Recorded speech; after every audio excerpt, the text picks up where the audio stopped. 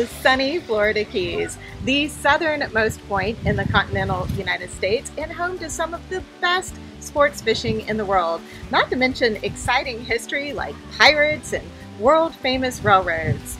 It's also just such a unique place that it draws people from everywhere who want to see these cool little islands.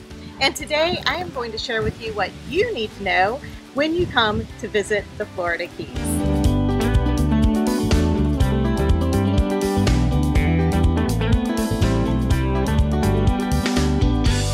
Although you can get around Key West just fine without a car, if you want to explore the other keys, which I highly recommend, you will want to have a car with you. And when you are driving down in that car, take your time on the drive because the drive down is one of the most beautiful parts of the Keys. And you'll also want to bring your patience because traffic can get really backed up during high season. Something you don't want to miss on the drive is when you are crossing over the new 7-mile bridge. Once you get past this Pigeon Key part and there's the old part of the bridge, you're going to see a tree growing in the middle of the bridge. That tree's name is Fred, and Fred has his own Instagram page, which I'll link below so you can check it out.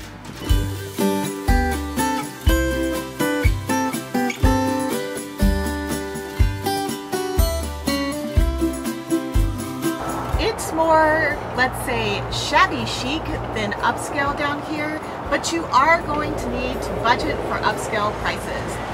It is pretty expensive here, especially during high season, in both your lodging, your food, and your fuel prices. So make sure you are looking at those prices closely and budgeting accordingly.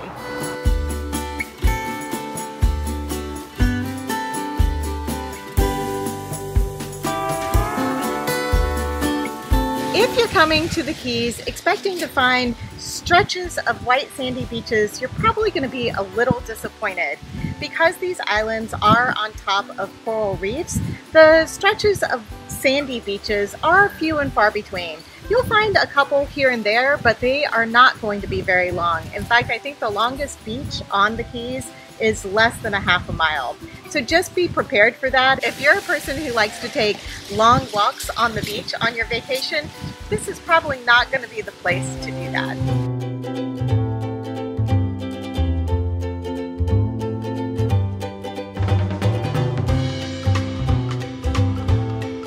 The Florida Keys are home to the only living coral reef in the continental United States.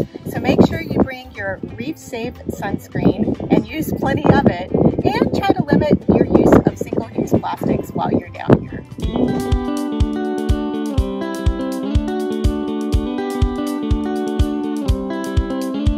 If you are checking national parks off of your list, one of the most remote national parks is about 70 miles off of Key West, the Dry Tortugas. You will need a boat or a float plane in order to get over there, and it's pretty pricey. Not to mention you need reservations really far in advance. The ferry ride that is a concession through the national parks will cost you about $190 per person, and a float plane trip over there runs about $350 per person. Now, if you do have a private boat available that can get you the 70 miles over there, you can take a private boat to the Dry Tortugas, but just know it's kind of a haul over there. It's about a 2 to 3 hour boat ride to get to the Dry Tortugas. But if it's one you want to check off your list, it is down here, and from what I understand, well worth going to see.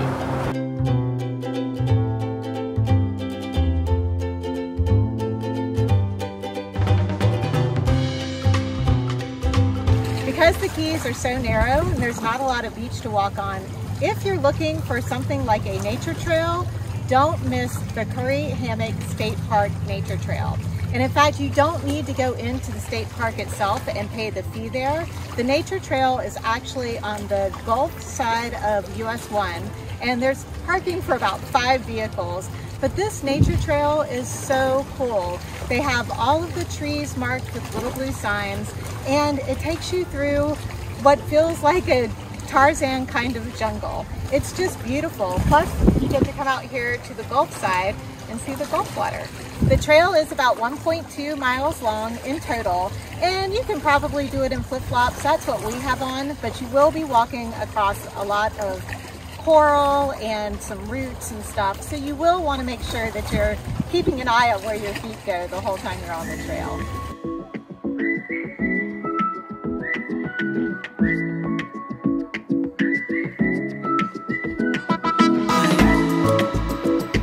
The busy season for the Florida Keys runs between December and the beginning of April, and it is really busy down here during that time. I'm here in February and it's very crowded. You have to wait long lines to get into restaurants, and the traffic is not so great. If you want to come during a good shoulder season, come to the Keys between April and June.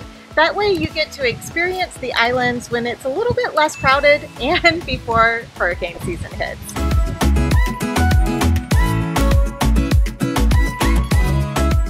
No matter what you do, you don't want to miss getting out on the water while you're here in the Florida Keys.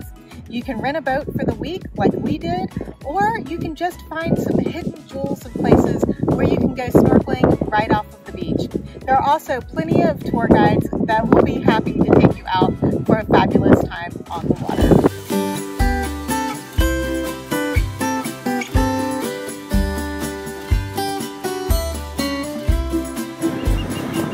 Don't want to miss either walking or biking on the newly finished bike trail that goes out here on the original part of the 7 Mile Bridge. It goes about 2 miles in, and at the end of the 2 miles is Pigeon Key. It was one of the original work camps that Henry Flagler used when they were building the railroad back in the early 1900s. It's now being used as a flightless bird sanctuary, and you can go down there and walk around. It does cost a little bit. I think it's about $10 per person to go down there.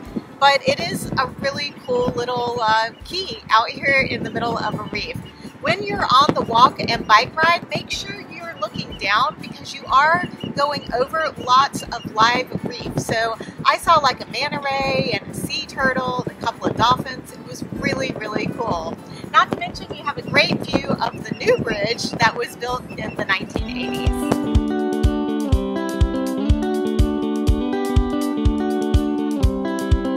While you're in the Keys, you cannot miss trying the world-famous key lime pie.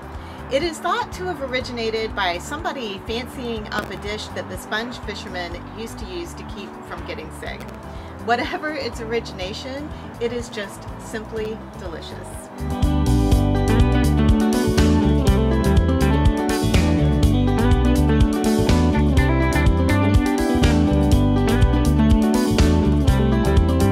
When you come to Key West, you don't want to miss the sunset celebration that happens right here in Mallory Square.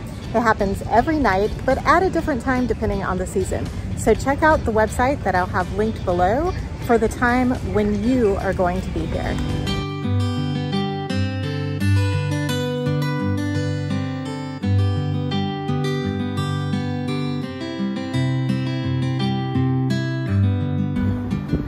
Just learned that the reason that the sunsets are so spectacular down here in the Keys is because the dust blows over from Africa, and that causes all the beautiful colors in the sunsets here. The dust is also what made these islands in the first place. Thousands and thousands of years of dust being blown over here finally gave all of the foliage a place to grow. Just a new thing to have learned today. Always learning.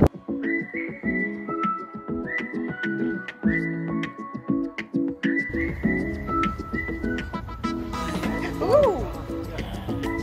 Oh my God, it does tickle. That's true. This is the craziest thing ever. Oh my gosh.